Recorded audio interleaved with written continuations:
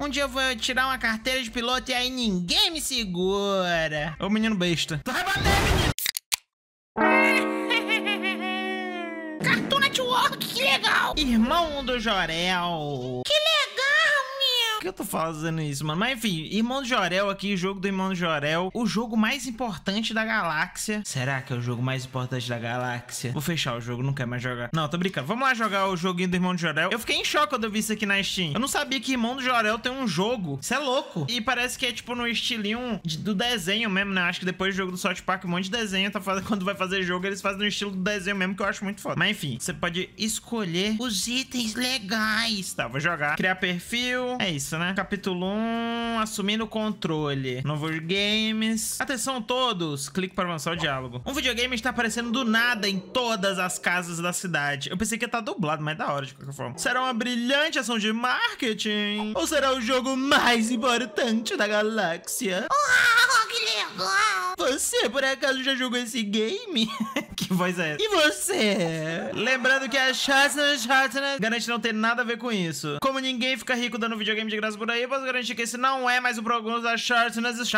Resta saber quem é o herói que vai conseguir zerar o game e desvendar o mistério. Oh, que legal! Uau, eu preciso jogar o jogo mais importante da galáxia. Peraí, como é que faz a voz de Irmão Jorel? Deixa eu ver a voz de Irmão Jorel. Me fazendo perceber que os lobos queriam me alertar sobre isso. Me fazendo perceber. Tá, não vou fazer a voz do Irmão Jorel. Tá, vamos lá. Olha, que tá maneirinho, mano. Vai ser um point and click, né, aparentemente. Como esse videogame aparece na casa das pessoas, será que já chegou aqui em casa também?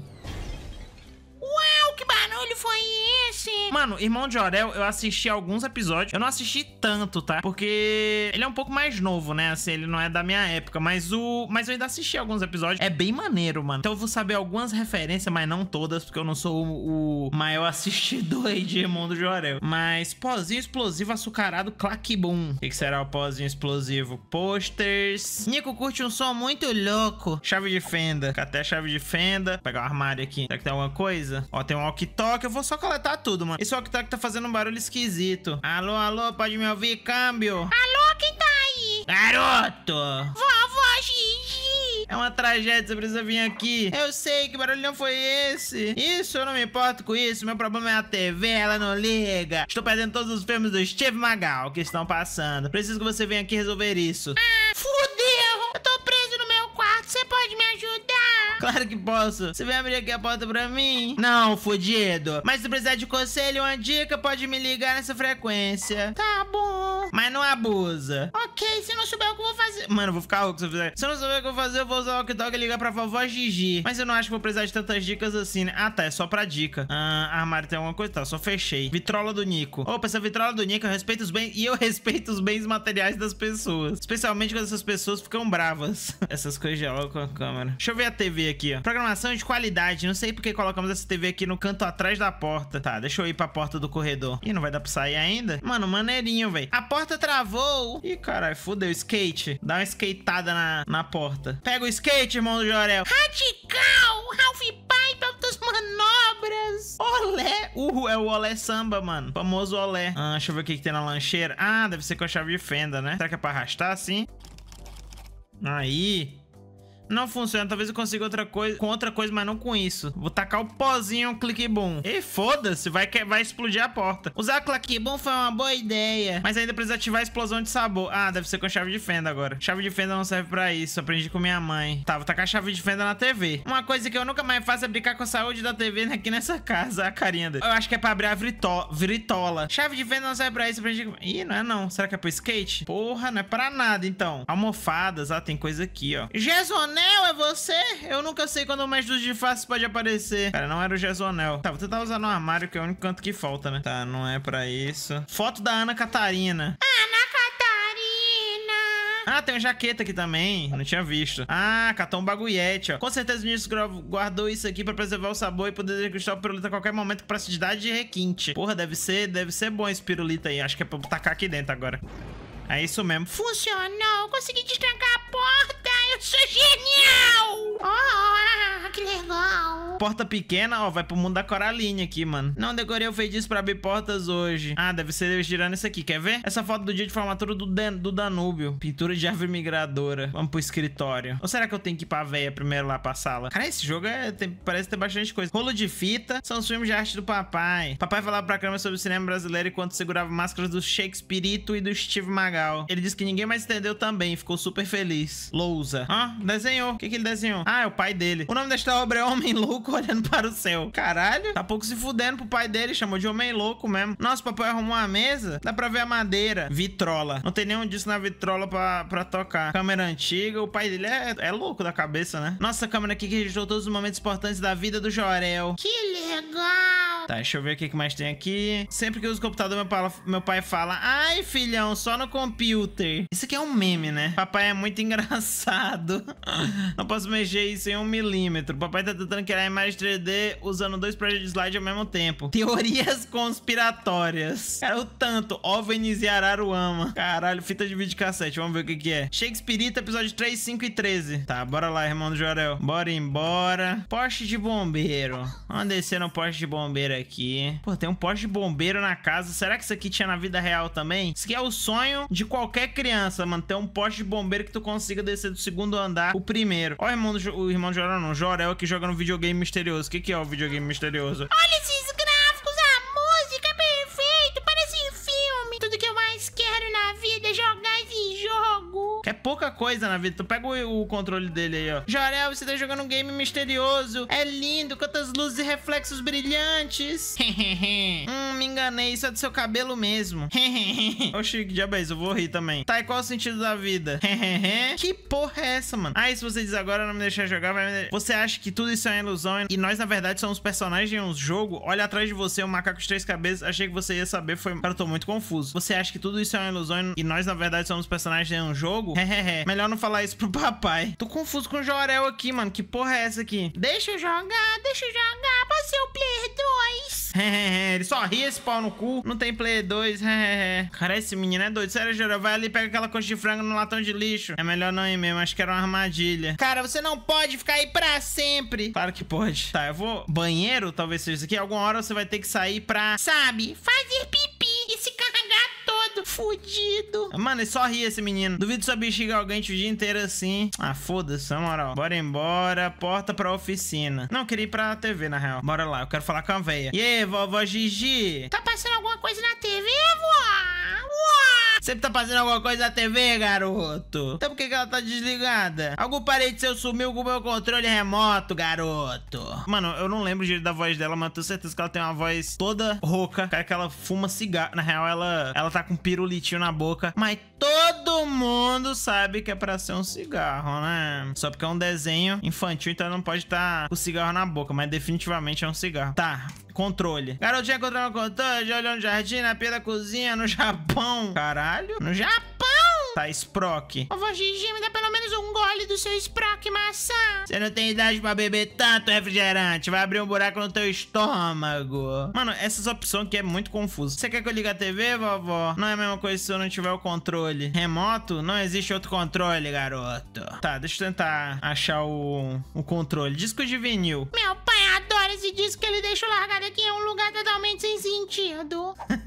Ó, eu catei mesmo. Poxa do filme Erupção Brutal. Pra fazer esse filme, Steve Magal foi pessoalmente provocar a erupção do vulcão. A erupção do vulcão. Caralho, ele é um pau no cu, né? Isso é um crime ambiental, muito provavelmente. Steve Magal é louco, mano. Steve Magal, jet ski, erupção brutal. Tem outra aqui, ó, lambada brutal. Nesse filme, Steve Magal redefine tudo o que sabíamos sobre lambada. Uau! É tipo o Defante fazendo vídeo de lambada por 5 anos no canal dele. Vovó Gigi, qual a idade dela, afinal? Que porra é essa? Que diabo de foto foi essa que eu achei? Deixa eu abrir a cortina aqui. Irmão do Jorel! Eu não lembro a voz dela. Irmão do Jorel, irmão do Jorel. Lara! Cara, eu não vou falar isso tudo de Lara, não. Tá, fala com a Lara. Ela só vai repetir irmão do Jorel, irmão do Jorel. O que você tá fazendo aí, Lara? Eu fico na janela espiando a sua avó quando não tenho nada pra fazer. Isso é meio bizarro, Lara. Isso é bem bizarro. Jogo misterioso. O jogo misterioso apareceu na sua casa também? Apareceu, eu cheguei quase no finalzinho, mas enjoei. Por quê? Parece o tipo de coisa que alienígenas usam pra escolher quem eles vão abduzir. Parece coisa que o papai diria. O pai dele é um cara das teorias da conspiração, mano. Ó, mandar a risadinha aqui, ó. Qual Microwave Warrior venceu o Ultimate Microwave Warrior Fight de ontem? Todos perderam, irmão de Jorel. Quem ganhou foi o Marmitron Gourmet de baixo carboidrato sem aditivos com aveia. O quê? Mentira, foi o Tostex. Tchau, irmão de Jorel. Elefante porcelana. É proibido mexer nesse elefante. Minha mãe tem um elefante porcelana. Tá, eu sei que mesmo sendo proibido, eu quebrei ele. Mas agora é proibido de verdade. Ele é muito importante pra mim. E tem também que mexer nele pode desequilibrar o universo. Mas isso é outra história. Nova TV. Vovó Gigi não gosta que mexa na TV. Só ela pode escolher o canal, o volume, o contraste, a nitidez, o balanço, o molejo, a cremosidade e a coeficiente de atrito. Eu não faço a menor ideia do que tu tá falando, menino. Tu é maluco da cabeça. Ah, eu posso botar pra tocar o disco de vinil, né? Deixa eu tacar a chave de fenda na TV. Uma coisa que eu nunca mais faço é brincar com a saúde da TV aqui nessa casa. Tá, eu não posso pegar esse Sprock, não? Aí, cara... Filha da porra. Você não tá pensando em pegar o meu Sprock maçã, tá? Como se eu não pudesse te ver. Eu provavelmente tenho que ligar a TV, né? Pra ela ficar entretida. Aí eu pego o Sprock maçã. Deixa eu tacar uma ferramentada. Tacar um... Como é o nome disso aqui? Uma chave de fendada na cabeça desse menino aqui pra ver se ele me deixa jogar. Chave de fenda não serve pra isso. Aprendi com minha mãe. Porra, tu teve que andar isso tudo pra falar isso, desgraçado. Vamos pra porta da oficina aqui, ó. Será que ela vai precisar de uma chave de fenda? Ferramentas. Mamãe esqueceu de guardar as ferramentas. Justo ela que vive reclamando da minha bagunça, mas acho que mais podem, né? Mano, as carinhas dele, velho. Deixa eu falar com a dona da Nusa. E a rebemboga da parafuseta vai na correria do alternador. Olha eu aqui. Falar das ferramentas. Por que você não usa uma dessas várias ferramentas que você tem logo do seu lado, mãe? Se eu usar a ferramenta errada, eu posso acabar estragando o motor. Será que eu tenho que dar a chave de fenda pra ela? Vai fazer algo saudável ao ar livre, filho? Aqui, ó. Melhor deixar isso com uma profissional qualificada. Dá pra ela, talvez? Olha o que eu trouxe pra você, mãe. Aham, obrigada, filha. Era pra ela mesmo, então. Agora sim, não vou me atrasar pra aula de zumba aeróbica. Na verdade, a mãe dele é toda fit, né? Bob Hendricks. Caralho, foi embora. Ah, e liberou aquilo ali, muito provavelmente, né? Era pra isso que eu tinha que mandar a mãe embora aí. Baja. Um dia eu vou tirar uma carteira de piloto e aí ninguém me segura. Ô, menino besta. Tu vai bater, menino. Pogo bola. Figurinha escondida. Dona Danusa, esse é o famoso salto para a glória da minha mãe. Postas de banda de rock. Isso aqui parece o pai dele, né, mano? Muito provavelmente é. Deve ter algum episódio que o pai dele é um roqueiro. Amplificador. Aqui que o Nico sai com a banda dele, Cuecas em Chamas. É um belo nome de banda, mano. Cuecas em Chamas? Trampolim. Tem um trampolim na casa dele. Eu vou lá. Papai instalou isso temporariamente para facilitar a troca de lâmpada do lustre. E ficou para sempre. É isso, né? Essa porta eu não abro. Da última vez que eu abri, dei de cara com a minha versão pônei. Escada lateral. Vamos subir na escada. Ah, tem um... Porra, tinha um negócio aqui. Deixa eu descer aqui de novo. Deixa eu ver o que é isso aqui. Coleção de troféu do Jorel. Esses troféus representam as maiores conquistas do Jorel. Ou seja, todas. Aí, conquistou tudo no mundo. Que porra é aquela cabeça peluda ali? É tipo uma cabeça peluda. Ele... Ó, o Toy Story aqui, o ursinho Bilu. Preciso lembrar de descobrir se esse ursinho já morou numa casa de nós. Será que a porta pequena não decorei o feitiço para abrir porta hoje? Tem alguma coisa mais pra cá? Que é a porta trancada. Algumas portas são feitas pra nunca serem abertas. Eu não tenho mais aquele pozinho, né? Deixa eu botar o disco de vinil aqui. Botar o disco de vinil na vitrola. Vamos ver o que é. Pai, vou colocar uma musiquinha aqui pra você. Com cuidado pra não arranhar o disco. Bota aí. Mas pode ser de berinjela. Tá, botou a música? Provavelmente vai vazar e vai liberar algum item ali atrás, né? A verdadeira música. O poder da arte. Mano, eu ganhei uma conquista aqui em busca do Edson perdido. Tire o seu Edson do não sei o que aqui. Nossa, papai arrumou a mesa. Dá pra ver a madeira. Caralho, é isso que é a mesa arrumada. Agora que eu entendi. Deixa eu falar com o seu Edson. Ei, seu Edson, menino. Ouço um artista desnudando sua alma. Que belo. Oi, filhão. Deixa eu mandar o controle, ver se ele sabe. Pai, você viu o controle remoto da TV? Controle remoto da TV é uma mídia de desprezível que aliena as pessoas. Por isso eu escondi o controle remoto e nunca vou dizer onde está. Que filho da puta. Mentira, posso dizer sim, porque ninguém conseguiria alcançar ali no alto das prateleiras. A não ser que você tenha uma garra mecânica, claro, aí você consegue. Tá, vai pra merda então. Ninguém respeita o artista.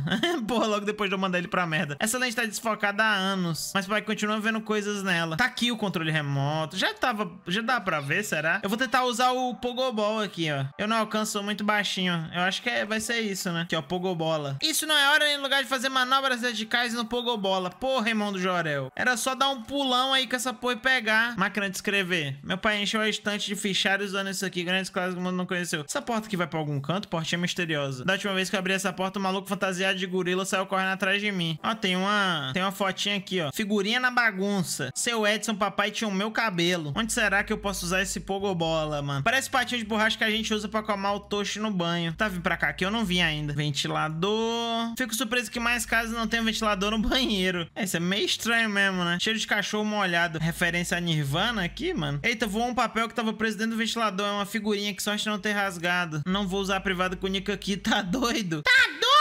Carrinho. Bacana ter esse carrinho aqui, dar uma vida pro banheiro. Vou falar com o Nico aqui. O que você tá fazendo aí, Nico? Tô esperando alguém se oferecer pra fazer minhas tarefas, sabe? Tipo, dar banho no toche. Vou mandar um não aqui, ó. High five. Vai me deixar no vácuo? Vou. Não. Eu achei que você ia me deixar no vácuo. Pô, valeu. Eu ganhei. Mano, eu até ganhei uma conquista e eu sabia que eu ia ganhar. Eu deixei o... Não deixe o Nico no vácuo. Essa é boa. Cuecas em chamas. É a banda do Nico. Banquinho. Lá é o lugar que tem um banquinho de plástico vagabundo no banheiro. Que isso, irmão de Jorel? Falando que o banquinho é vagabundo. Teu pai comprou e tua mãe comprou isso aí com o dinheiro deles. Vamos ver o que tem dentro do box. Esse é o famoso box Shostex de pedra ardosa injetada da Shortness. Legal. Abajur esquisito. Parece que alguém quebrou o abajur e fez um remédio esquisito pra disfarçar. Mano, que porra de foto é essa aqui, irmão de Jorel? Quem diria que a criatura tão fofa pudesse fazer o que a Zezá fez com o meu dever? Acho que dever de casa é alimento primário dela. O cachorro comeu meu dever de casa. Peguei um vaso de flores ali, mano. Não tem mais nada pra cá, não? Aparentemente não. Tá, agora eu tenho uma flor morta, um Pogobola. Entrar no meu quarto aqui, ver se não tem nada. Tem uma figurinha perdida aqui, ó. Não tinha visto. Ou não tinha antes, né? Encontrei uma figurinha, que coisa mais linda. Tenho que completar esse álbum. Se eu molhar isso agora, o que eu vou ter? Mano, vou molhar o videogame, foda-se. Vou molhar o videogame. Tô nem aí. Molha! Molha, irmão de Jorel! Não é assim que usa o videogame. Ferramentas. Tem mais nada aqui, só os pôster. Não sei o que fazer. Se você colocar isso aqui, vai que ele vai brincar com ela, sei lá. Acho que a Lara vai achar isso sem graça. Roda de carro. Vovó G colocou esse pneu aqui pra fazer crossfit brutal. O crossfit do Steve Magal. Vamos olhar a avó dele. Isso vai ligar a TV? Acho que não. Qual é, véia? Fudida. Mano, eu já fui em todos os lugares. Eu não quero falar com esse doido, não. Ele me dá raiva. Tem aquela porta ali. Ali é a parte de cima, né? Ali é o quarto do cara. Aqui não dá pra ir. Tem isso aqui, ó. Tem essas duas portas. Tem aquela ali, dá pra clicar. Porta pra cozinha. Tá, esse foi o único lugar que eu não fui ainda, eu acho. Liquidificador. Não posso usar o liquidificador sozinho, é perigoso. Tábua de corte. Com essa tábua e uma faca de legumes, mamãe é imbatível. Tentar abrir logo tudo aqui. Não posso abrir esse armário. A água da pia fica guardada ali. Será que é pra jogar um vaso de flores aqui? Se eu molhar isso agora, depois eu vou ter que limpar. Tem um cachorro que é a Zazá. Meu Deus, que linda Zazá. Meu Deus, vem cá, Zazá. Ai, caralho, fodeu. Geladeira. Eu tenho que tirar ela daqui. Tá doido, Zezá com fome é um perigo. Saco de pipoca. Pipoca! Que isso, irmão de Jorel? Eu gosto da minha pipoca. Com bastante leite condensado. A pipoquinha. Deve ser uma música da série, né? Deixa eu tentar usar o... Não, Pogobola não é aqui. Balança. Por que tem uma balança pendurada aqui? Ó, o boneco do Steve Magal, meu Deus, que legal. A véia! A véia legal, meu Deus, a véia legal. É a vovó Juju. Vovó, por que você tá aqui pulando? É crossfit, é? Crossfit, deixa o cabelo bonito. Ela fala de jeito, não fala. Ela fala, tipo, mó véia fofa. Ela fala que nem véia fofa. Tem certeza, avó? Sua avó não pode ficar pulando aqui fora na friagem. Ajuda a pegar o abacate, bem. Eu lembro que ela fala mais ou menos assim. Eu tenho que pegar o abacate ali pra véia. Abacate serve pra tudo, sabia, bem? Eu só tô fazendo qualquer voz agora. Serve pra tudo! Quem come abacate todo dia fica mais forte e mais inteligente. Né, caramba? Deixa o cocô bonito. Que isso, velho? Eca. Ah, ó, liquidificador. Não esquece de lavar o Zezinho, eu pulei. Meu Deus, mano. Ó, pogobola podre. Podre. Esses aqui passaram do ponto, não dá pra usar. Eu acho que é pra eu usar o pogobola e pegar esse aqui. Deixa eu só fazer isso pra ela. Vai. Pega, irmão de Jorel. Pega, menino rei burro. Porra, menino rei burro. Foco no abacate. Não deu certo. Tá. O vídeo vai ser isso aqui. Espero que vocês tenham gostado. Eu achei o jogo bem maneirinho, mano. Qualquer coisa aí, se vocês quiserem, eu trago mais. E é isso. Esse foi o jogo do Irmão de Jorel. Achei bem legal. Só queria ter visto a vovó Juju. E agora que eu vi... Meu Deus, o Irmão de Jorel de frente. Ô, corra feia. Tá, fica de lado, menino. Assim é melhor. Tá, vamos acabar o vídeo por aqui. É isso. Tchau, espero que vocês tenham gostado. É nóis. Falou!